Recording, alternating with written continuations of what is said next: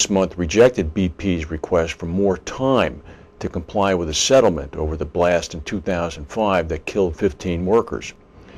According to BP, we're disappointed that OSHA took this action in advance of full consideration of the issue by the Occupational Health and Safety Review Commission. That entity is independent from OSHA. BP believes that they're in full compliance with the settlement agreement. OSHA apparently does not agree, even though BP spent $1 billion to improve safety at the plant. The New York Times reported today that OSHA believes that BP has not put in place a series of steps to resolve faults in the pressure relief system or address residual risks as the settlement required. BP has not provided a valid reason to OSHA, according to OSHA, for that delay. The company has already pleaded guilty to one violation of the U.S. Clean Air Act and paid a $50 million fine. It also paid on a $2.1 billion settlement fund more than 4,000 injury claims as a result of the blast. Well, here's some interesting news. Yesterday in a speech, and we love this picture of him, he's Trenton's finest. Actually, he grew up not far from us, Joe Plumeri, the chairman and CEO of Willis. He gave a speech out in Chicago, not too far from the new Willis building, which used to be the Sears Tower. He said that Willis will not go back to the old ways. He outlined a new commitment to transparency and risk management to restore trust in business. Plumeri proposed to reestablish that trust, which he said is necessary to support economic growth. He gave the speech at the Executive Club of Chicago, and for his purposes, he urged businesses to manage conflicts of interest transparently and resolve them in the interests of their customers. As an example, he pointed to contingent commissions in the broker industry, payments from insurance companies to brokers based on the volume or profitability of businesses placed with clients. Contingent commissions, of course, remain a major source of conflict within the industry. Here's Mr. Plumeri. Many in our industry believe that simply telling clients that they are taking contingent commissions make it okay. I disagree. With contingents, telling your clients you take them does not resolve the conflict. He said, a time will soon come when Willis and its big three competitors will be allowed to take contingent commissions again. One big insurance broker has already been given the green light to do that, and New York regulated brokers may be able to do so soon. We at Willis have decided already that we're not going back to the old ways.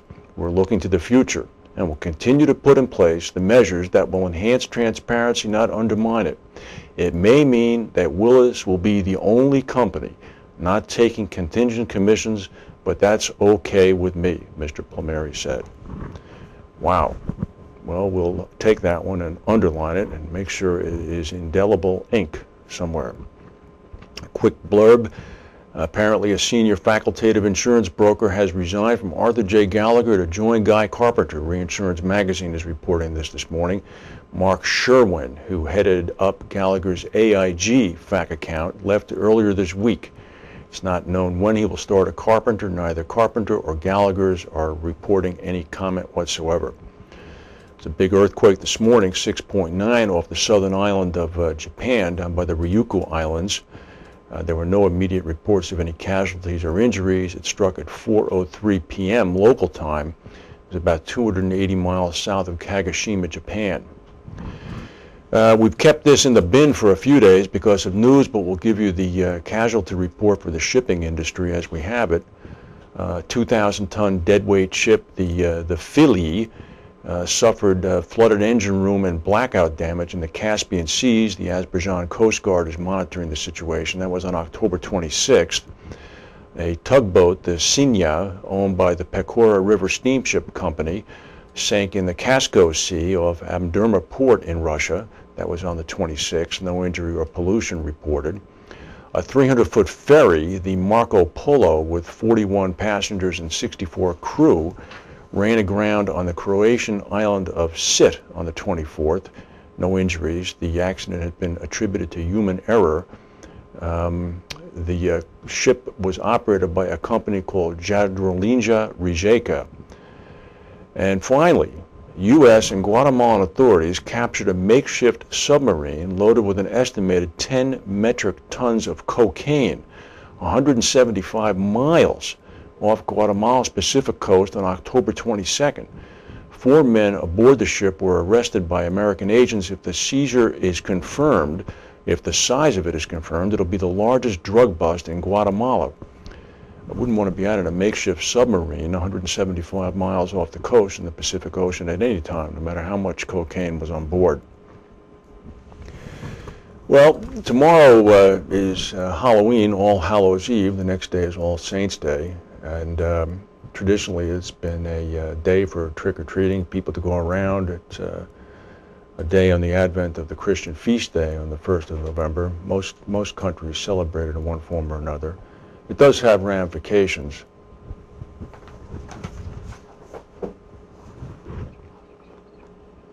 Really?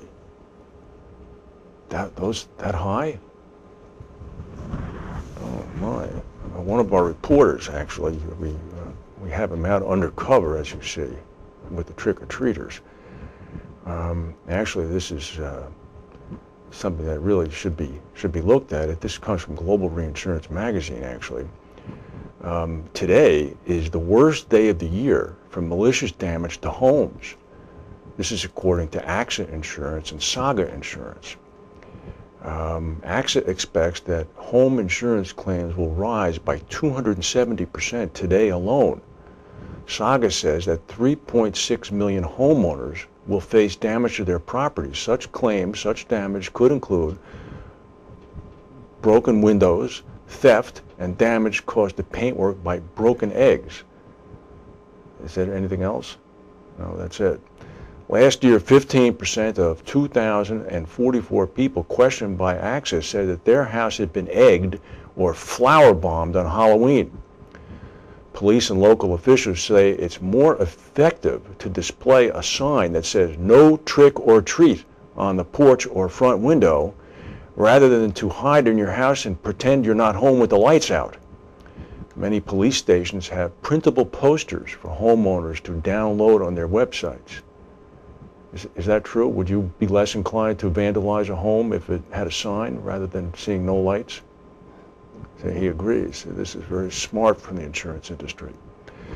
Well, we'll monitor this tonight and maybe have an on-the-spot report for you on Monday. Thank you for watching and have a good weekend.